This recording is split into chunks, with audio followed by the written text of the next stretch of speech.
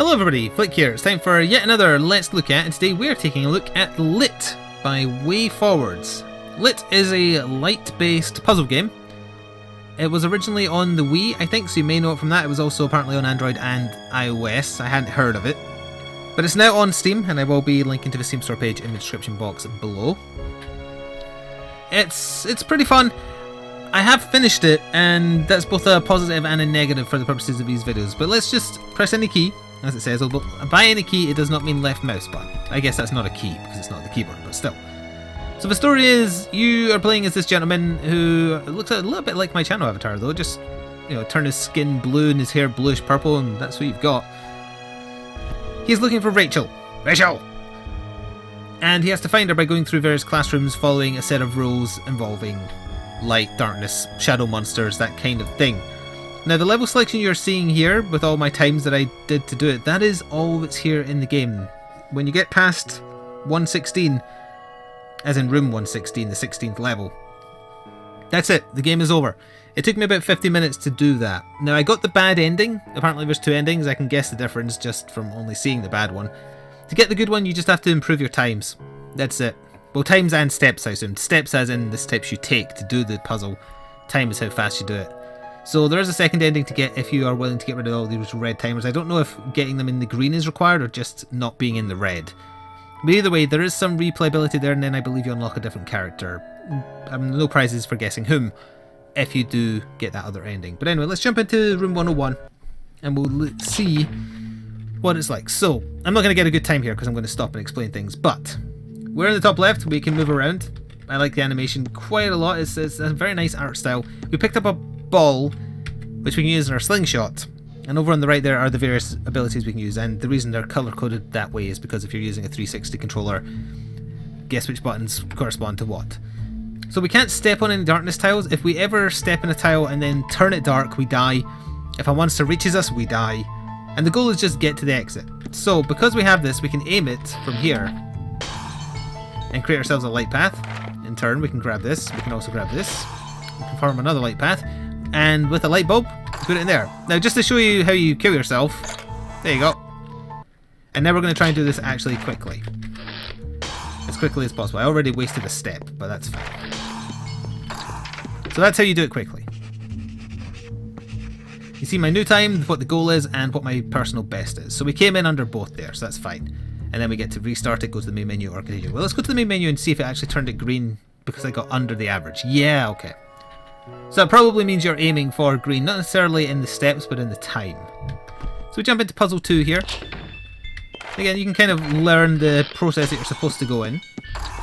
This is teaching you how to take out and put in lights. I used a couple of extra steps there, but we might still fall under the average. No, we used too many steps. That's unacceptable. Let's do that more efficiently. So, if we go like that, like that.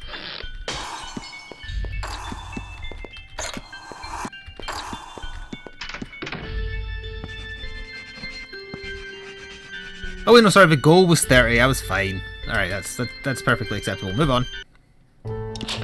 So it'll steadily introduce more elements to what we have to do. I'm just reminding myself how to do this one. Let's see. Ah yes, the window here. We take this, we take that. The last couple of puzzles were genuinely difficult. It took me a long time of just kind of like sitting and looking and trying to work out what I'm supposed to do to get out.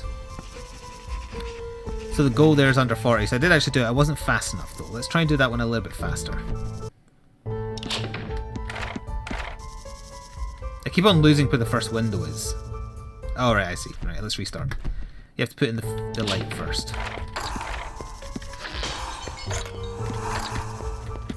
Oh, whoops! See, that's the problem when you go fast. You sometimes lose a step. That is not the first time I have done that.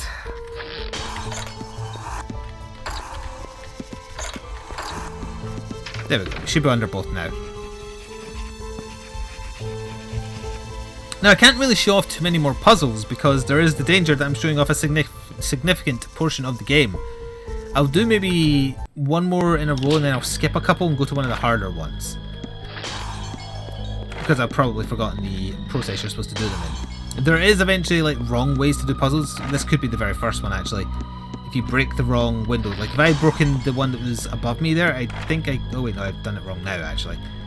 You need to make sure you have enough balls to get where you need to be. So, did that wrong.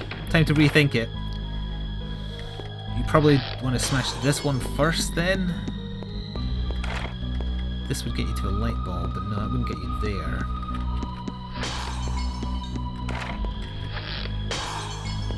There you go. So now I can get to the light by smashing this window, but then I can't get to the... I've still done it wrong. I've used up one too many balls. Oh wait, no, because I can grab this ball. There we go. So that's a fairly complicated order you've got to do that in, so it is going to be harder to get under the time there, and I did actually get under the steps, didn't I? No wait, no, not quite. So we can try and be more efficient. I'm just debating, is it faster to do this one first or the other one first? Hang on a minute here. If I get that one first, am I using up less steps or more steps?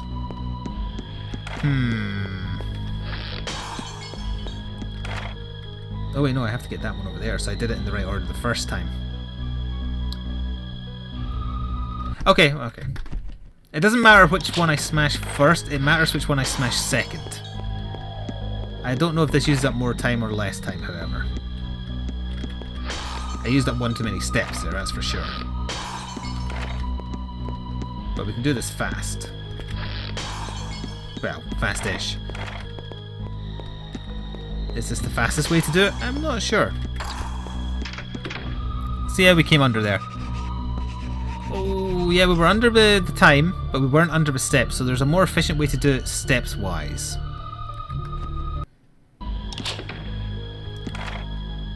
So let's assume we do it this way then.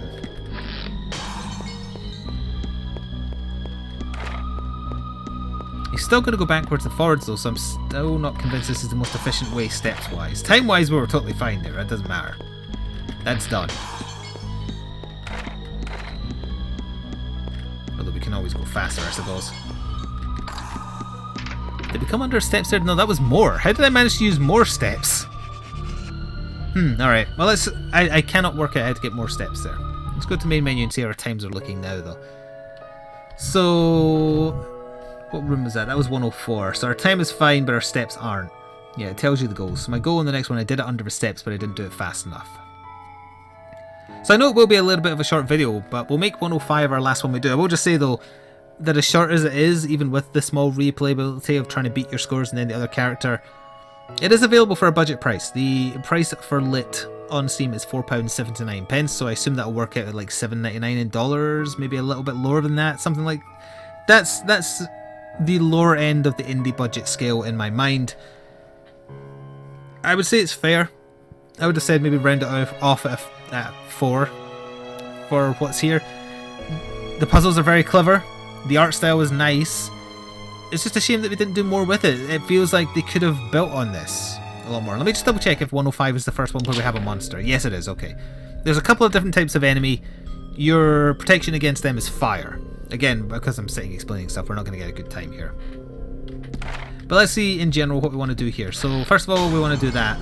This monster type does not move towards you. However, the other monster type in the game will move towards you if it has a light path. If it doesn't have a light path, then it won't move.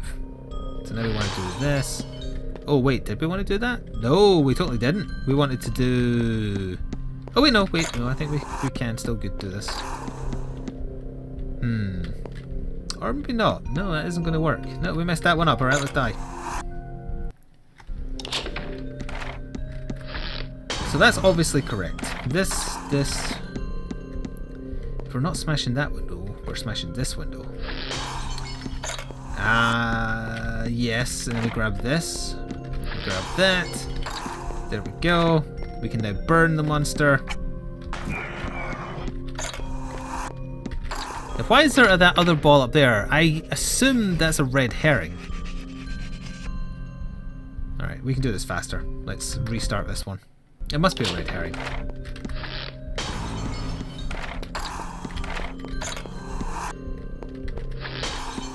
Oh, I did it wrong. It's that window. See, when you try and go fast, you make mistakes. Don't worry, got it this time.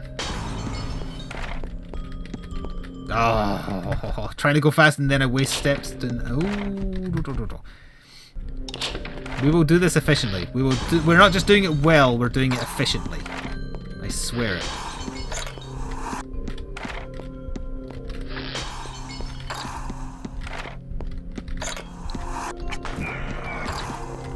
There you go, that's more like it. 16 seconds, 45 steps, we came well under par there. Not too shabby. So yeah, I've shown off, not almost half, but you know, 5 out of 16 levels, so I don't want to show you the solutions to the others. It is kind of fun going back and bettering your time once you know the solution, but the harder puzzles, it'd be hard to remember the steps you go through. The last two puzzles in particular kept me stumped for quite a while. As you can see, my best time on the final one was 1 minute 36. That's pretty slow compared to the power of 50. It's an okay game. I think it's almost fairly priced. Just keep in mind you're not going to get a huge amount of play out of it. Maybe keep an eye on it for a sale. If you got this on sale, I would say it's a clever little puzzle game that I quite like. You can also probably check it out on a phone if you want. It might be better priced on there. Or Wii if you still have one of them kicking around. Anyway, I will link to the Steam store page below if you are curious. This is my mouse moving this, by the way. For Lit, you can go check it out. Also, please consider leaving a like on the video to show your support to me or a developer. And go check it out. Thanks for watching, and I shall see you next time. Ta for now.